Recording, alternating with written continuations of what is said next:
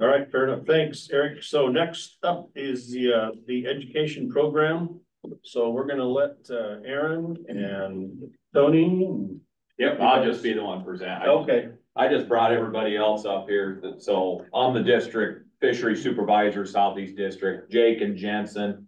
And then we have Matthew Perry on, who's not here, are the other three biologists in that office. And so we do the primary management up here at the lake, and we'll continue to.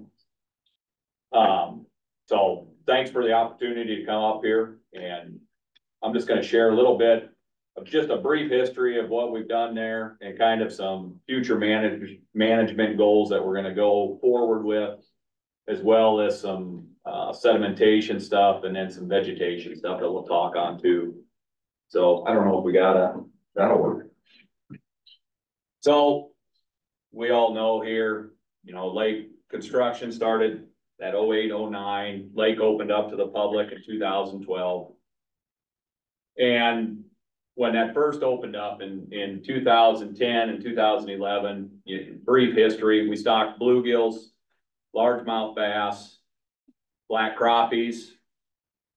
We stocked fingerling and advanced fingerling northern pike. So our fingerlings would have been 1 to 2 inches at that time in 2011, 2012. We, just because we were nervous about the predation on those fish, we started stocking larger fish. Those would have been 13-inch fish.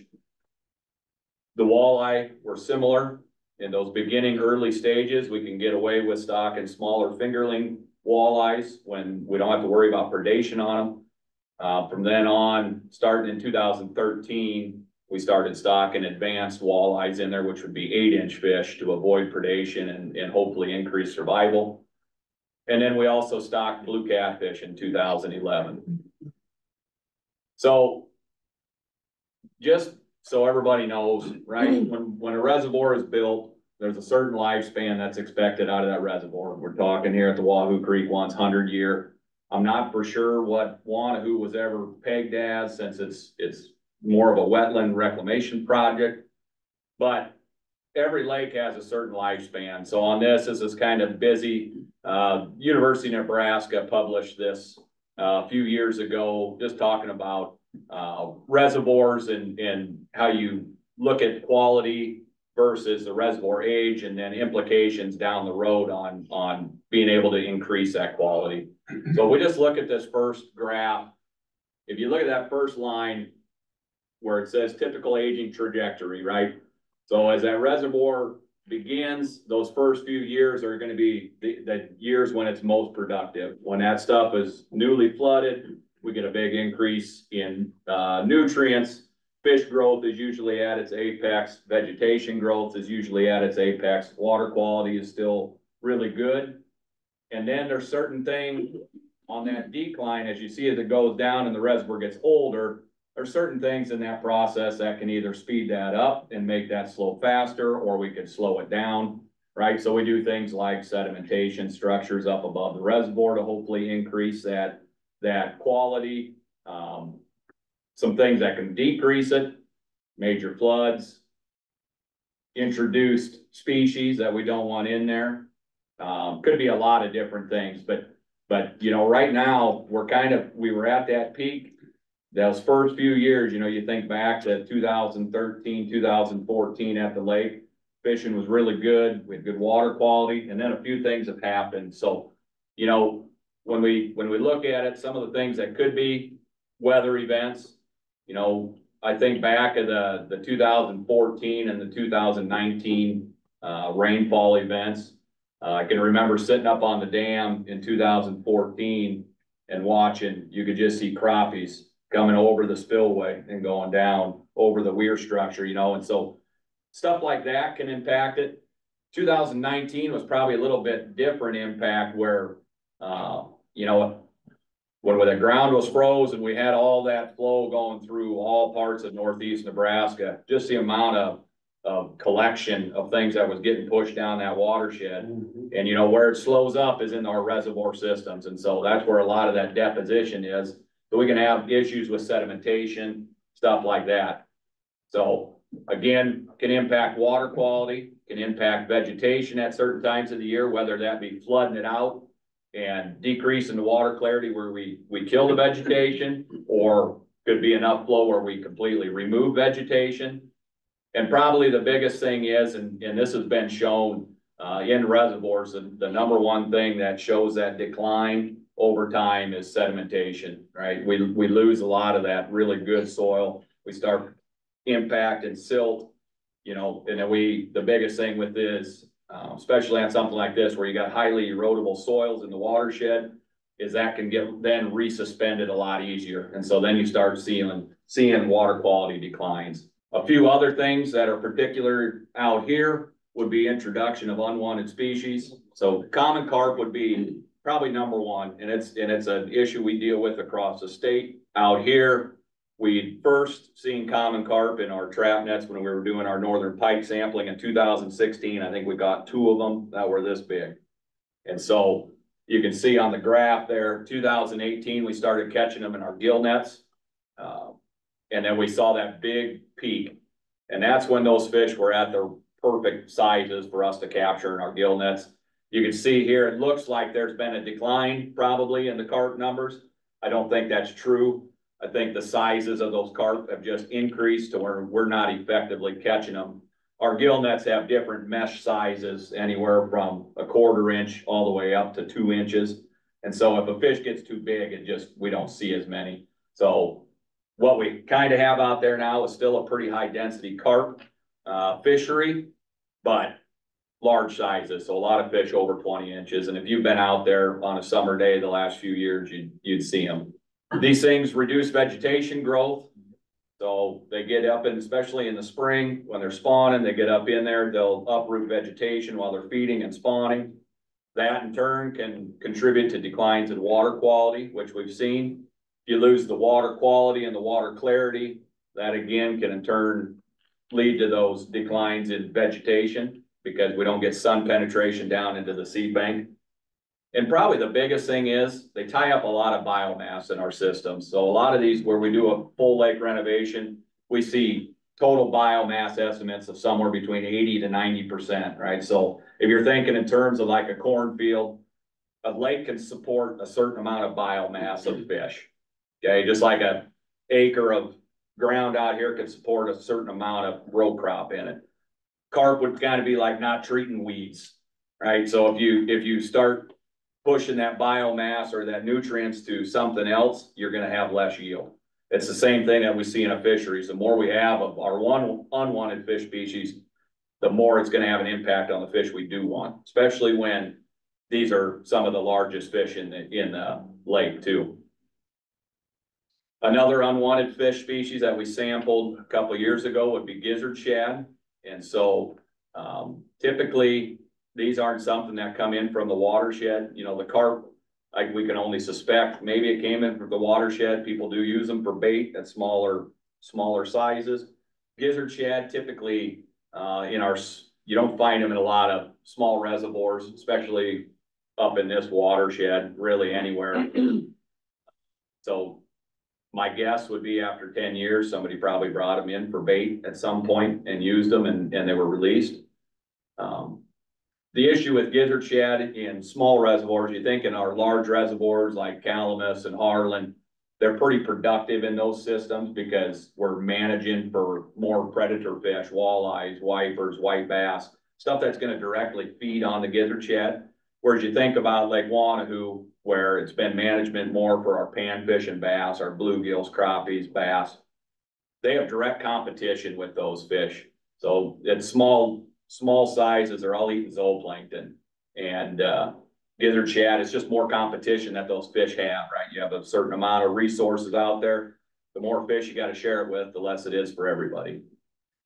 There's been also a lot of stuff in the research looking at declines in water quality on these, again, specifically to these more smaller reservoirs, but they just resuspend sediment.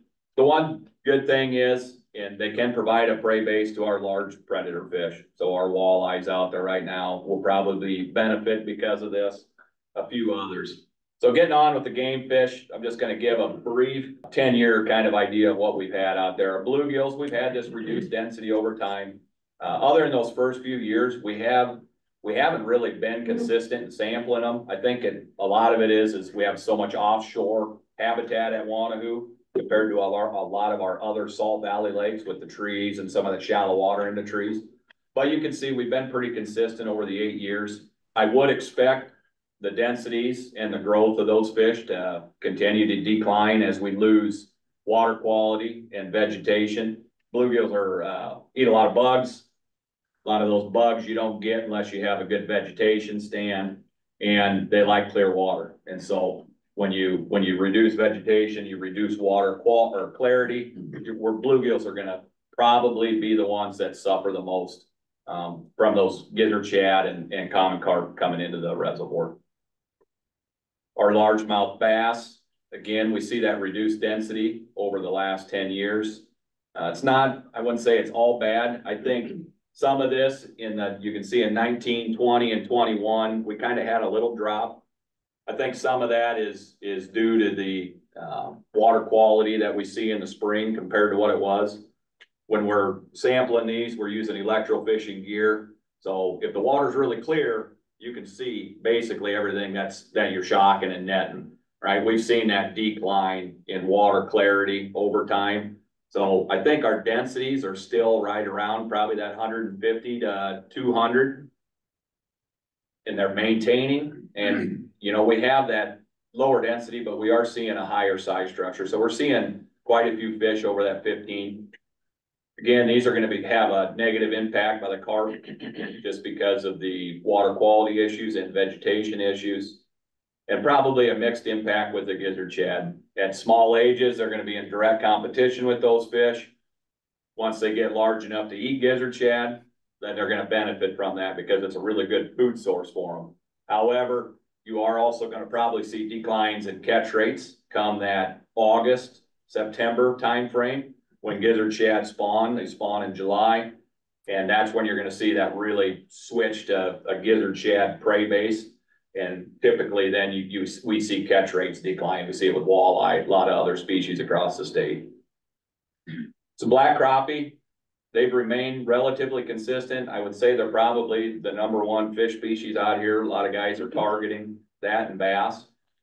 They're cyclical spawners. So you can see here that 2012, 13, where the red is, those would be small fish, less than 5 inches. So that kind of is our index of what we're seeing for recruitment into the system. You can see the years following then, once we have that big spawn cycle, then we see a few 2 to 3 years where they're not having much for spawn. We get growth rates. Fishermen usually bring that down. And then every 3 to 4 years, we see another year class. So it looks pretty good here, kind of seeing the same thing. Growth is slowed, but then this last spring, so those numbers haven't changed from this previous graph. The last spring when we were out there doing a bluegill survey, that's what we had in for crappie. So we went from 100 fish per net up to 600 fish per net. So that 2018 year class, although it wasn't represented really well on the catch rates, looked to be really, really successful. The issue we're dealing with now is probably we got too many crappies out there. And so growth is slowed. We got a lot of fish in that 9 to 9.5 inch range, and they're not putting on a growth because the densities are so high.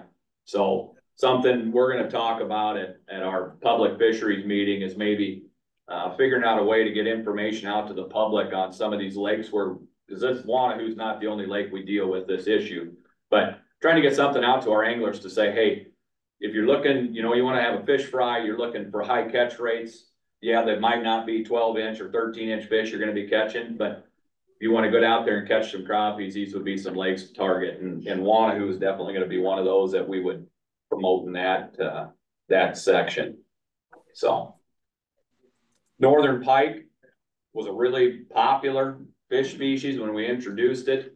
We kind of knew right away this was probably going to be for a certain amount of time. We were definitely not in northern pike habitat in southeast Nebraska, but we can capitalize on some of these new reservoirs. Where I showed you that peak. Some of that is we can support cold water fish for a while.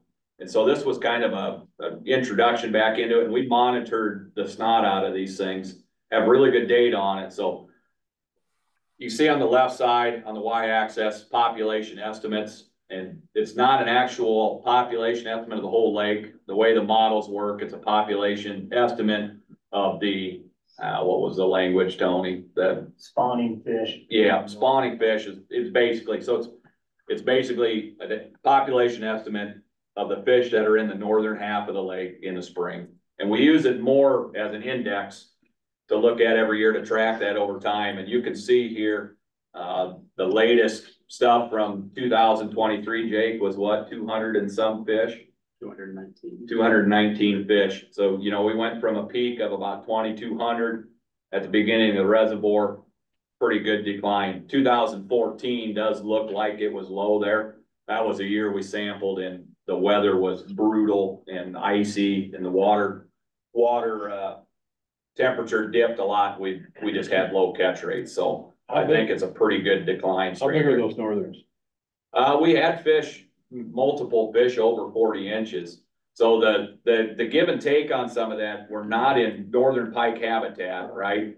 But if you're looking at northern species and you start pushing them south, your life expectancy on those fish declines, but the growth rates increase dramatically from like what you would see up in Canada, say.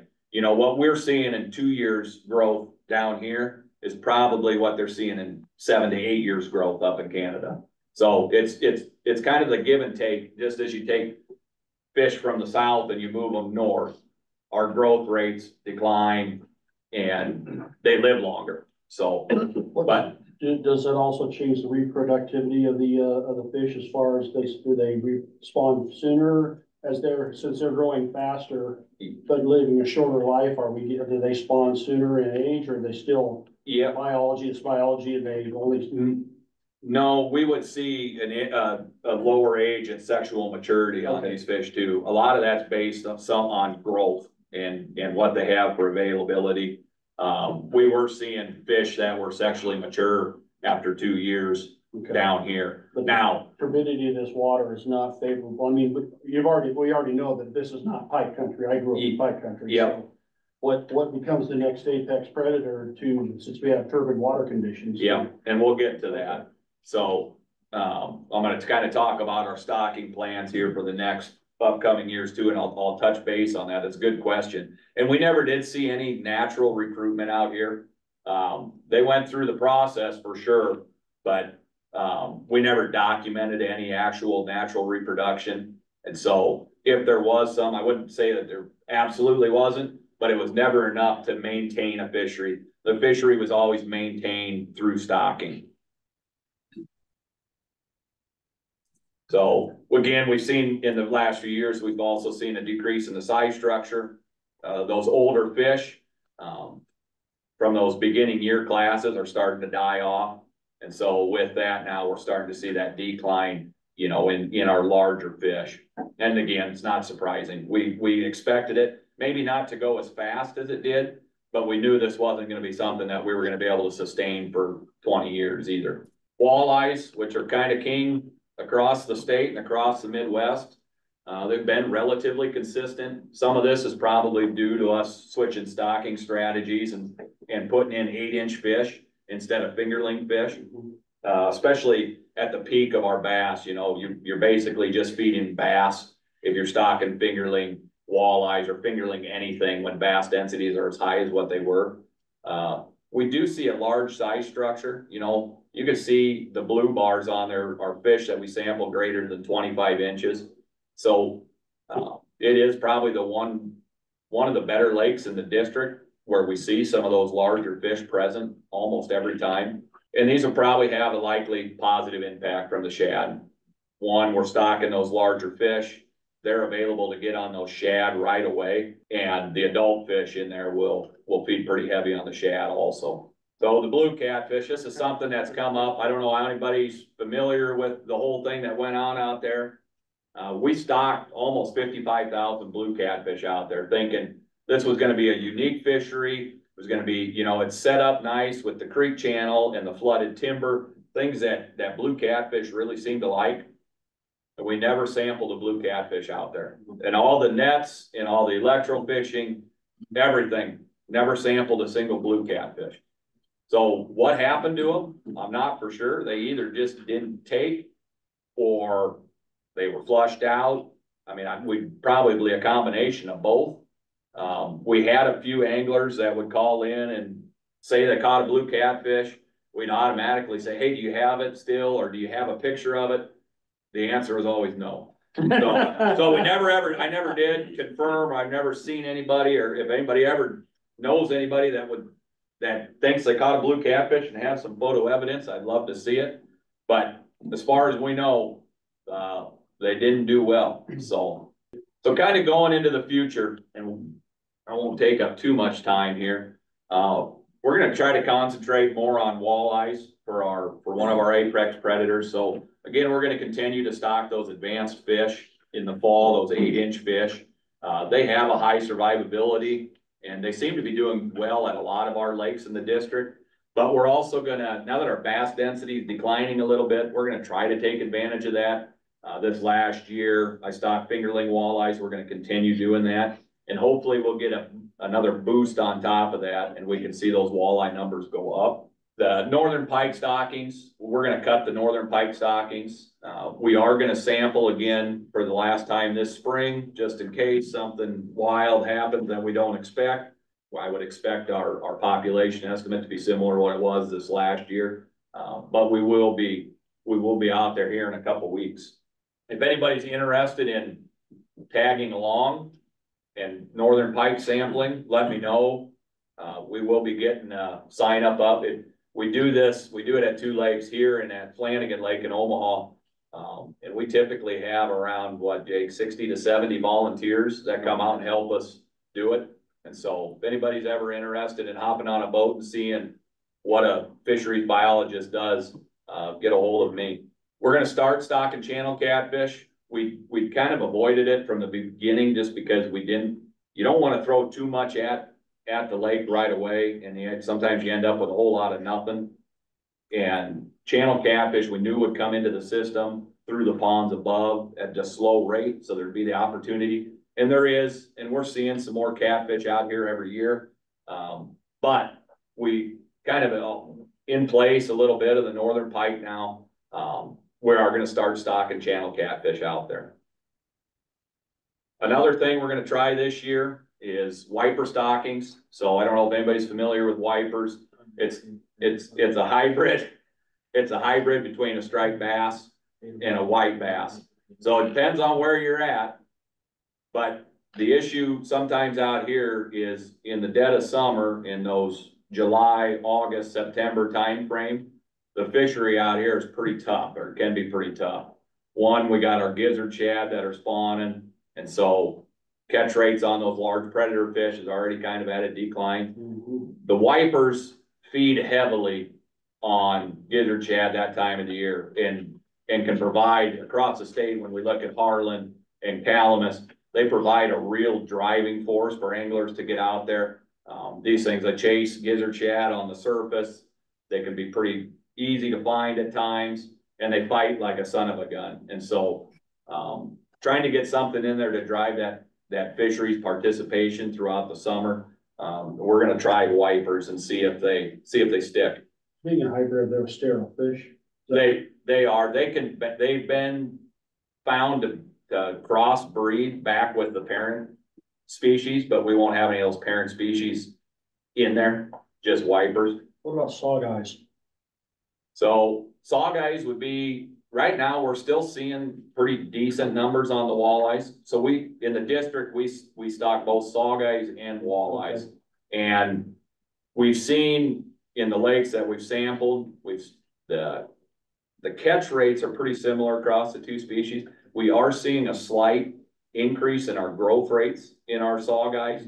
Now, whether or not that's 100% true, or if it's maybe a bias on some of the lakes that we're stocking them at, it's kind of hard to tell. But that's something that we've talked about internally is trying sawguys at some of these lakes too, if our walleye numbers that we're stocking these advanced fish aren't showing through. So sawguys, because of their parent hybrid with a sauger, they're thought to do better in more turbid water. They grew up in the, native around here in the Missouri and the Platte River, which back in that day were shallow, turbid rivers.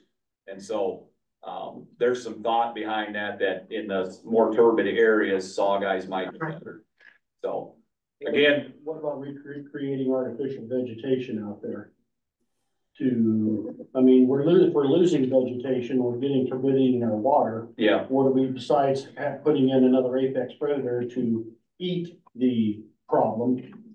What do we do to regrow, regain the plant growth? yeah, Get it back to that like it was. yeah. Some of that, Closer to the. yeah, some of that's tough. If your water quality, if you can't increase your water clarity, just because you need that sun penetration, the Right. seed bank is all there. Right. And a lot of it is with the carp, once, you know, that stuff's gonna grow every year. Right. The problem is it's like a lawnmower. Mowing it down. You know, it's like a lawnmower all the way across there, and as those densities go up, that's the issue that you cause. You know, the number one thing that we usually do in these situations would be a full lake renovation. I don't think we're to that where we would kill off the whole fishery, and we're not to the point up here to doing that yet. That's why we're gonna try some new things. But down the road, that might be a possibility, and I wouldn't rule it out. We've tried other vegetation plantings out there. We've tried saplings, we've tried cattails. I don't know what else. Did we try anything else, Tony? And none of them really took. And some of it is too, on those new plantings, the wind erosion on some of those bank lines, just tear it out. So it's hard to get it established unless it's natural. And once you have common carp in there, it's hard to flip the state back to a Yep. clear water vegetated. Yeah. The only time we do that is through a full lake renovation, Right. really, so. Real quick, we did a sedimentation analysis out there this last summer. It kind of all started, again, we've monitored those northern pike since the inception of the lake. And we've been up there in the northern half running trap nets in the spring, usually in March. And we started to notice pretty shallow depths over time, right? We're getting up there, we're having a harder time getting around in boats. We're having a harder time setting nets where we first did. And then it was pretty significant in areas, mainly in the creek channel, was probably the biggest area where I noticed it. And so we kind of just started thinking, you know, God, it'd be good to know how much sediment's accumulated, where it's accumulating, just to start tracking this over time, so we got some baseline data on it. So last year, we mapped the entire lake with a few different boats. It's really not that hard with the collection process anymore, with a decent depth finder. And then Jensen was kind of our lead on it, working in GIS and looking at some of this stuff.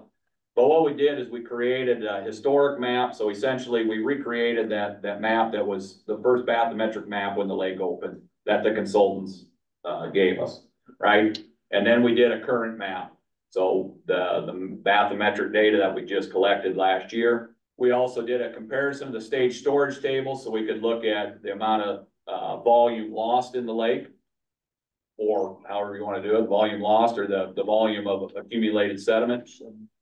And then we created a gain loss map for a visual representation so we could kind of see those areas where more siltation has occurred compared to others.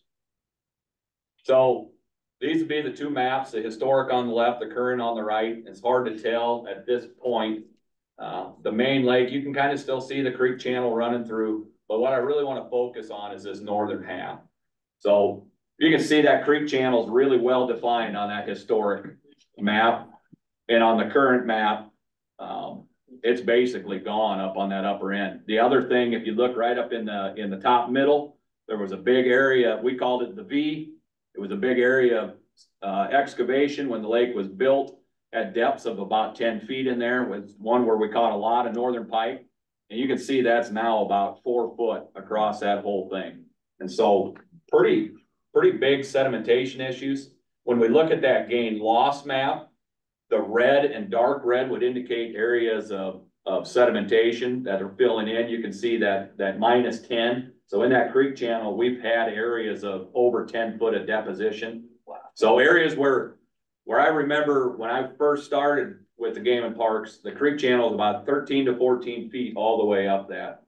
This last year, I set trap nets in the creek channel in 2.5 feet of water. Wow. And so So there's some big deposition going in on that first little stretch, and it starts there a little bit south of Pork Chop Island. You can also see that area, the V. It looks to me anyway, like that water's getting pushed out of that creek channel to the east, and it's starting to fill in that V section. Any areas that we deepened at the very beginning, which you would expect, those are the ones that are first accumulating. They're the lowest level, but some major issues. So this would be, yeah, yep. So on that very north end, don't they have those areas where you trap sediment in? Yep. Are those full or are they not open? We didn't get up above there. I would expect you're gonna see pretty similar things as you go north into the sediment basin. I mean, so typically when we're, and you can't always be choosy on these things, but what we really look for in a watershed to lake acreage ratio would be in that 15 or 30 to 1, right? So if you extrapolate that out, Wanahoo is 87 to 1. And so it's got a big watershed.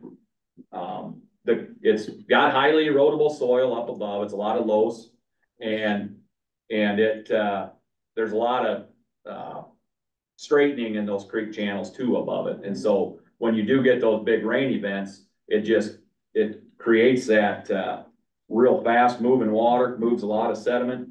And I can just tell you from my perspective, when we drive up into that very upper end, I would expect in those first weirs above, it's probably getting pretty full too.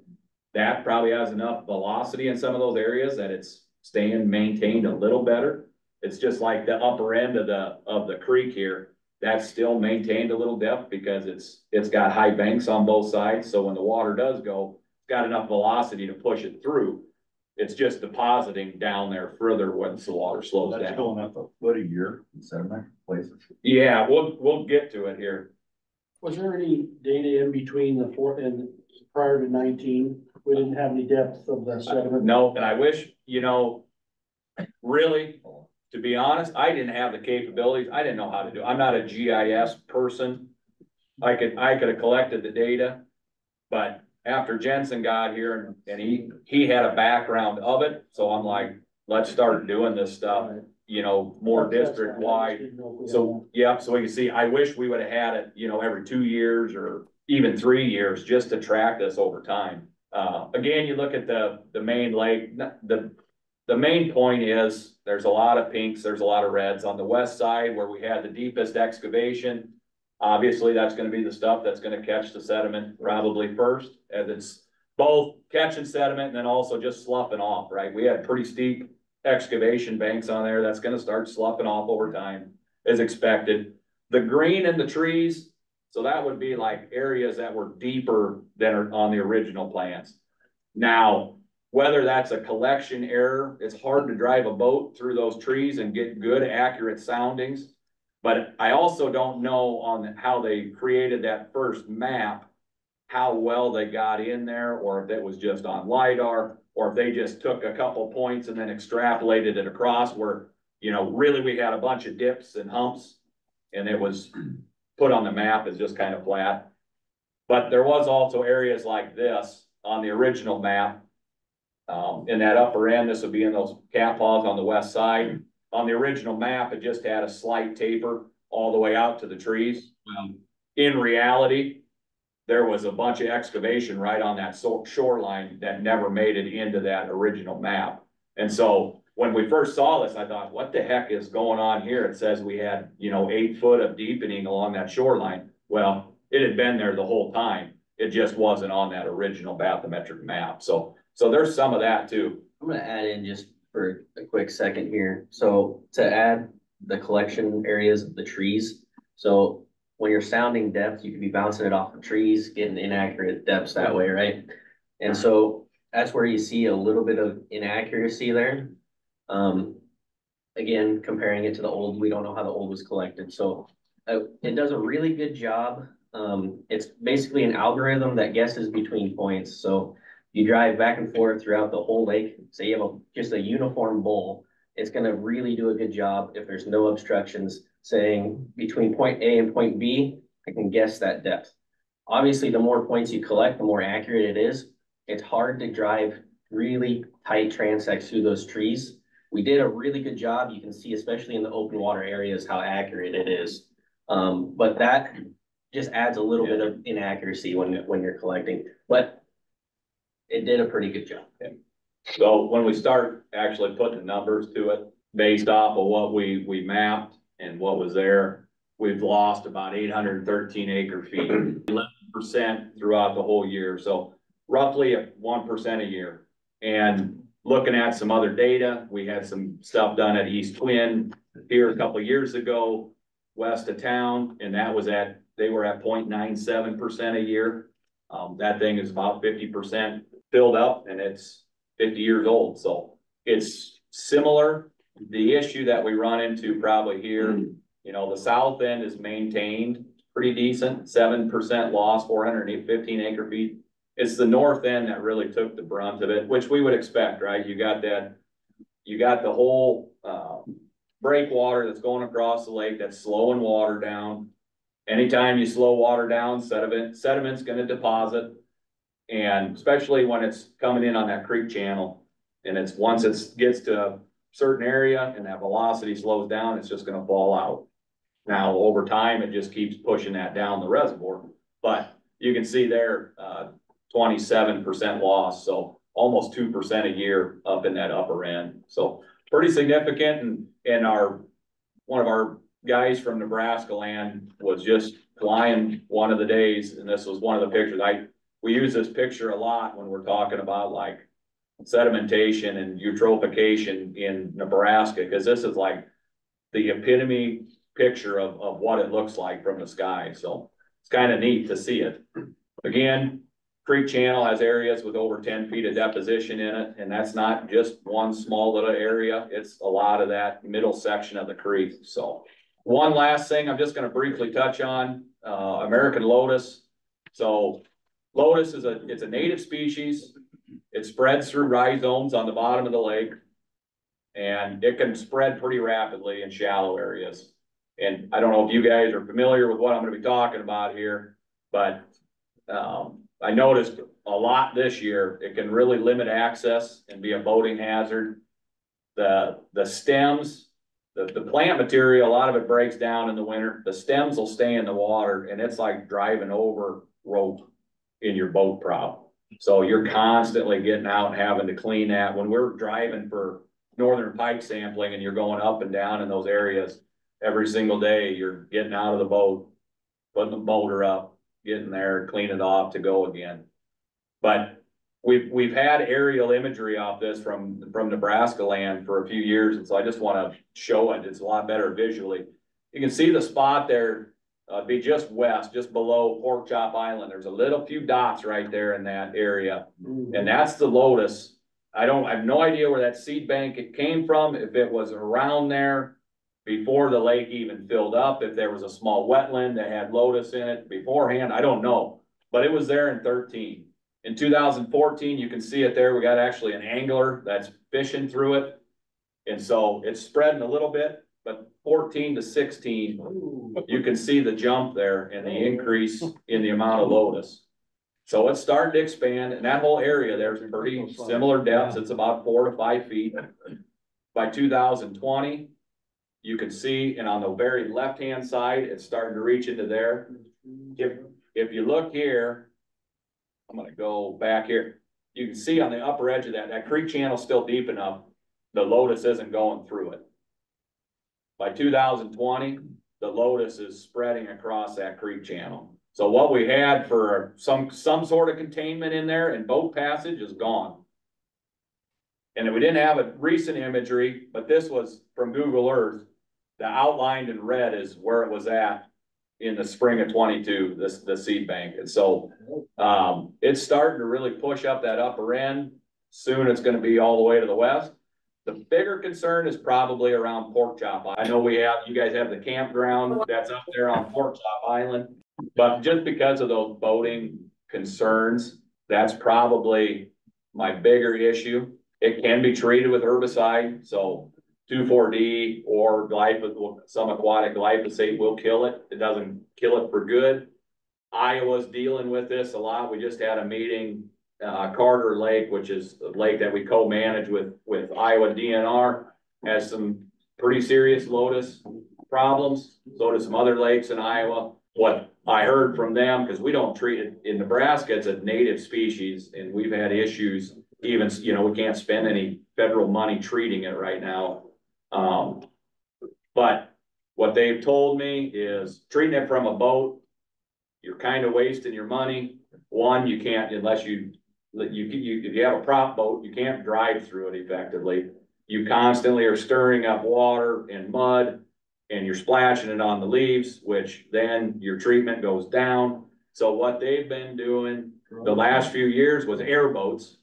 And even with an airboat, you got to hit it about twice, but it limits the amount that you're getting stuck so you can broadcast it. But now they're going drones. So Iowa treats it differently. Iowa's DNR has a separate fund for aquatic vegetation control. We don't have that through Game and Parks, but they hire a lot of that out through a company. I think it's called Aquatic Control. Aquatic Control just finally got a drone in their area. So now they're going to try to start treating it with a drone. So we'll see if it's effective.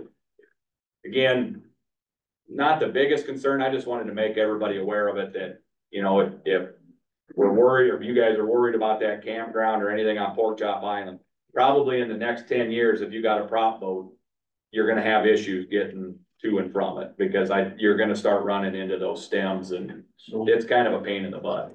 So you're saying, since it's native to this area, we can't take funds in 86?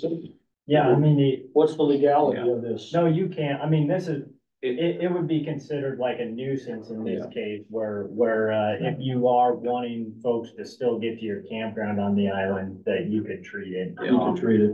It's one of those things from our stance, we have to prioritize where we're gonna treat the vegetation. Right. We prioritize towards aquatic invasive species, invasive vegetation. So that's been our stance so far.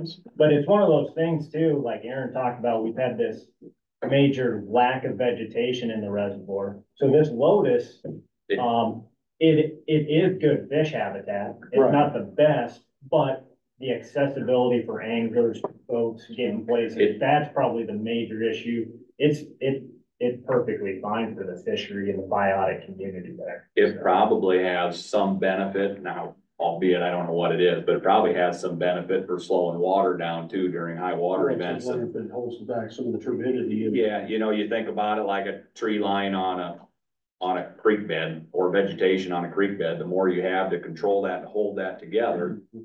So it's not all bad. I just put it up here so everybody was aware of it and go from there. So that's all I got. Are there any things about Wanahoo that make it unique in terms of being able to predict and plan down the road? Or is it a pretty standard, we kind of can see where things are gonna go in management of this? Or are there unique things that make it more difficult here?